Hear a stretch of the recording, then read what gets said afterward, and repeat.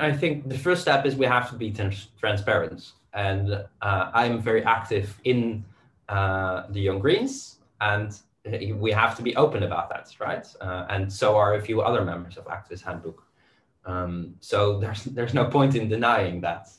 And the second is, do we want to welcome people who are not member of the Green political party? And I think, of course, the answer is yes.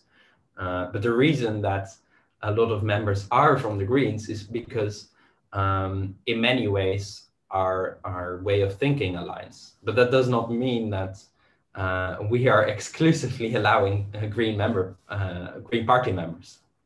Yeah. Yeah, and I think also in that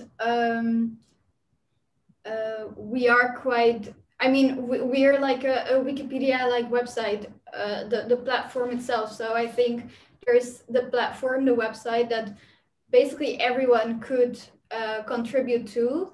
And then there is the community around it that is more maybe the harder core of behind the people behind the platform. So I think that for the platform itself, it's also automatically a bit more democratic or free in that sense that it is, yeah, everyone can use the knowledge and that is shared there. Yeah. And everyone can contribute. Okay. Sure. Great. So yeah, I love the layout of the website, of the wiki and the website. And I was amazed at how easy it was for me to add to it and make a contribution. And it was very fulfilling for me personally to contribute, because I've never contributed to Wikipedia. So this is the first time I've contributed to a wiki. But it did leave me with a big question. And the question is, how will this work on a basic level? Because Wikipedia is, generally speaking, it's kind of factual, or it's supposed to be factual information, whereas activism can be the source of a lot of debate and opinion about what works and so on. So I just wonder, how can you ensure that users don't just delete each other's content, and how can you try and encourage them to be constructive and not just censor each other? And I guess that could be related to the role of moderators. How can you make sure that the moderators are really, really well trained so that they don't just censor something that might criticize the Green Party, or, you know, yeah. Yeah, I mean, I think there's really two questions in there. So first of all, how do we moderate contributions in the most basic way? And I think for that, we have set up a platform where every edit that is made is saved. So if anyone deletes something, that's okay, because it's still in the history and we can just put it. But that's a very technical answer, of course, and doesn't really answer fully your question. And that brings me to the second part, which is, how do we moderate political discussions? Yeah.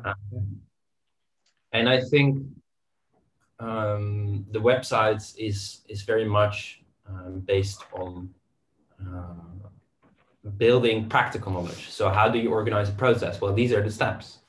But at the same time, you have articles on how to have an inclusive atmosphere within your movement. And I think the first is very not very much connected to political discussions, and you can quite easily write a guide on how to organize a protest effectively without engaging in those kind of political discussions. But the second, of course, is more concerned with that. And I think for that, it is very important that we differentiate between what are facts and what are personal views and personal experiences. And I think that's also what Activist Handbook is about, right? Collecting as many personal experiences from activists that adhere to our principles. this very basic set of principles.